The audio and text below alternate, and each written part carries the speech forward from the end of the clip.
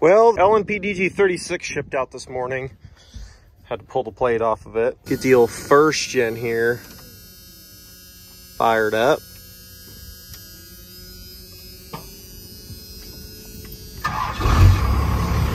Beautiful, beautiful.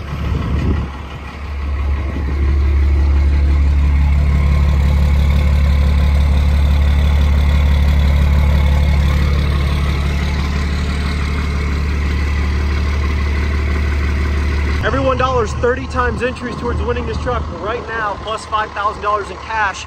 Check the description below for any additional bonus codes or offers that we might have at the moment towards winning this thing.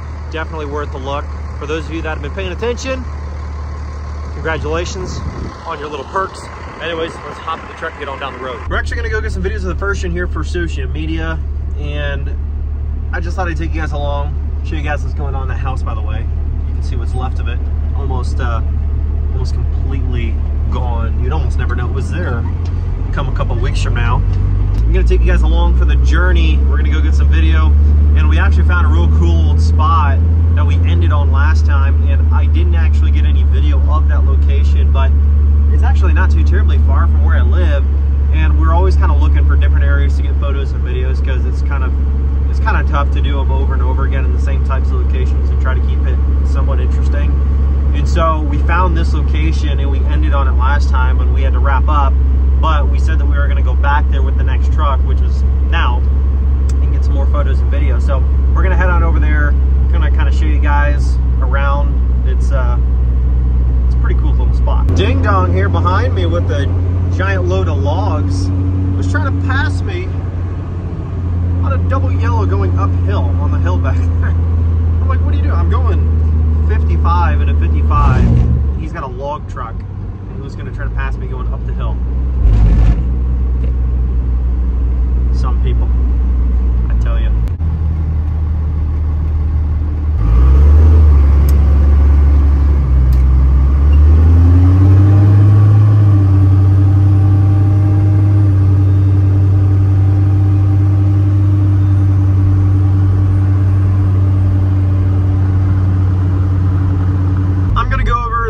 Couple of things that I like and dislike about this truck. And of course, with this truck, I happen to have a lot more things that I like over dislikes, so the list of dislikes is going to be pretty stinking short. In fact, some of them are very petty dislikes. So what's the plan here, Bill? You tell me, Bill. Pictures, videos. We probably got a bunch of rain coming in like 15 minutes. Do you want to pull ahead and like film me like, okay.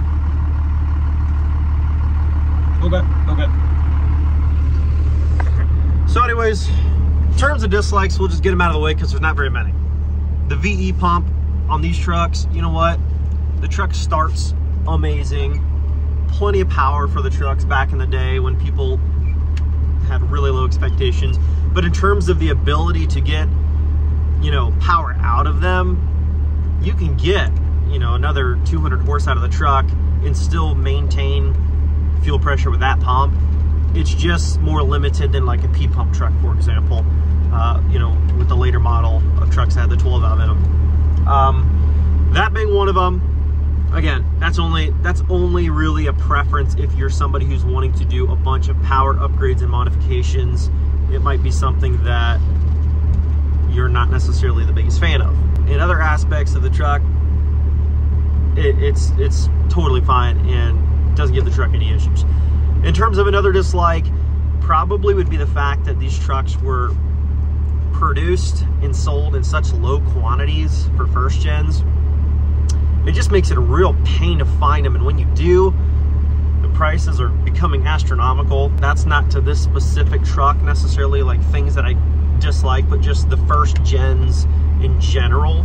That would be one of my things that I dislike about them, is the fact that they're harder to find than a lot of even old sports cars and stuff that were actually in popular demand and sold in much more quantities. These are just hard. They're just so much harder to find. Now let's get to the things that I love about these trucks here. A, styling and design. I know that back when they first came out, It wasn't cool, and I bet if it was me back in that day and I saw a square Dodge for like 20 years straight, I probably wouldn't have thought that much about this. I mean, like, oh, it's the same truck basically, but it's got a diesel. I probably wouldn't have thought that much about it. Looking at them now, you know, hindsight, the design aspect of these trucks, they're so simple. There's nothing really sophisticated about a big square truck. You know what I'm saying? But they are just so cool. I love the designs of them. The simplicity of the build of these trucks from factory. There's not a lot to go wrong. And now back in the day, simplicity was pretty common among a lot of manufacturers just because there wasn't really that much more that people were really demanding from vehicles at the time. There just wasn't really a lot of technology or other crazy advanced things you could even really offer. But these trucks are like the definition of a simple vehicle. They're so simple. I mean, the electronics super limited. The things that can, I mean, just the things in general that can go wrong on this truck are it's a very, very short list. They can have their downfalls just like any other vehicle, but the overall things that are downsides, very limited list. Here's that location I was telling you guys about. The old railroad track there under this old bridge there for the train. Let's see what he needs. Let's see what he's gonna say. What? What now? Just gonna roll right through there nice and slow. Yeah, that's the plan. Yeah, we can do that. We can do that.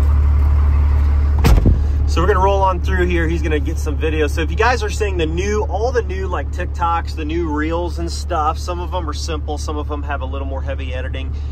My cousin Ty here, he actually has been working for me since May or June of 2022. He's been taking over all that stuff, and in the more recent, probably 4 or 5 months, he's been taking over most of our social media. So if you guys send me DMs and stuff and I don't always see them, I don't fully, like, I have access to all my own accounts, but I don't fully manage my own accounts. A lot of times he's the one that's on there. So just keep that in mind when you're sending messages like, respond to me, Malachi. Sometimes it's him. He's getting that shot. So what we're actually gonna do right now, he's gonna be getting video of me. I'm in neutral, we're on a good hill here. I'm gonna be rolling backwards in reverse in neutral and revving the truck a couple times for one of his reels that he's gonna be making. That way I'm not actually like in gear revving the truck up. Get the truck rolling, just kind of wiggling the seat.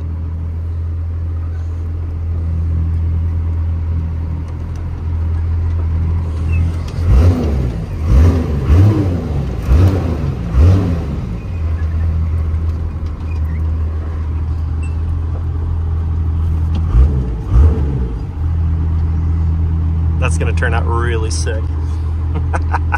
He's tripping out over that. Dude, it sounded awesome. It sounded really cool. It sounded really cool. Echo off the cave type stuff. Yeah. Oh yeah. Nice. Nice. Yeah. The other one you're rolling through, and I'm gonna go on that side now. Okay, cool. So, this is a little taste of what I do. That's what we're doing right now. But anyways, like I said, design concept of the truck, when we're getting back to things I like about it, they're so simple. And I'm not just talking about like styling. I'm talking about the overall machine itself is so simple. There's just not much to go wrong. There's some people that don't like simplicity, and then there's people that love it. I'm one of those people. I really like it because it gives me peace of mind knowing there's not a whole lot that can go wrong on the truck when I hop in and drive it down the road. He's actually going to try to climb up on top of the tracks for this next shot. So when you guys see all the TikToks and the giveaways and you see the footage, you know, there's some risk involved. This was his idea. I did not tell him to do that.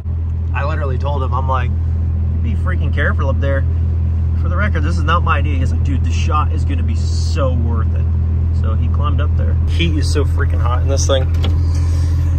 Back to my list of things I love about it. Simplicity is part of the design aspect. Not many things to go wrong, but ease of maintenance and work. These things are so freaking simple to swap injectors, to throw head studs in, to do any kind of like maintenance on the engine itself or on the truck itself. For the most part, is so simple, and literally almost anybody can figure it out. I mean, if you can hold a wrench, you've got enough going for you to be able to figure it out. You still have to know some stuff, but everything to learn is pretty simple. A little bit sketchy, but it's got to be a risk you're willing to take, man. 6 shots, man. It's cool view up there. Yeah. That'll be good. It's still not raining either. Yeah, I know. Which is kind of surprising because it said like 90% all I day. know. I was kind of expecting the downpour on, not gonna lie. Right. Literally. Yep. So now what? What's next? I might just get a couple pictures real quick and then should be good. I got pretty good amount of shots, so. Cool. Yep. So, ease of maintenance and the ability to work on these things. For the most part, most of Cummins trucks, most generations are pretty easy to work on, but the first gens are for sure no exception. In fact, they're probably at the top of the list. This first and second gen 12 valves are definitely at the top of the list in terms of ease of maintenance and use. Just super, super user-friendly machines. I mean, there's just not a lot about them that you can't figure out. And if you're somebody new to the diesel world, although it can be hard to find a really clean one, a really nice one, if you're looking for a diesel and you're not really sure how to get started, I would definitely suggest, my number one pick though for ease of use and versatility would probably be a second gen 12 valve with a 5-speed manual. If you're willing to get your foot in the door and you want to learn some stuff, that would definitely be my highest recommendation. For there's probably the most amount of different things you can do with the trucks in terms of power without having to go anything too crazy with changes to the engine itself. Ease of use, ease of maintenance, cost of parts, you know, a little bit more comfortable to drive around in terms of if you happen to need a back seat or an extended cab or something like that. I mean, they're just hard to beat. I mean, I love the first ones, don't get me wrong, but it'd probably be a little easier for you to find an extended cab, 5-speed, 12 valve than it would be one of these trucks for sure. And in terms of the list of features and things that I like about first gens, well, there's not too many crazy features you can really list about a first gen. Again, it comes down to simplicity, and they're such simple trucks. There's really not a whole lot. It's not like a new truck where you can say, oh, I like the touch screen and the heated steering wheel, the heated cooled seats. I mean, there's not really a long list of things you can really brag on. You just have to love them and like the trucks themselves for what they are, because they are simple. There's not a lot to them. And sometimes that can be the most likable thing about something. And you know what? In this case, that's how first gens are. And I love it. And again, on that note, if you want to get entered to win this one, link in description, lmpgear.com. 30X entries are live only until Sunday. Wrapping up some photos here. Should be just about done. I love the Ram emblem on the front of this thing, the little hood ornament. It's not very often you could find them with those hood ornaments still intact. It seems like they're always missing. Thank you guys so much for watching, and I will catch you in the next one. Peace.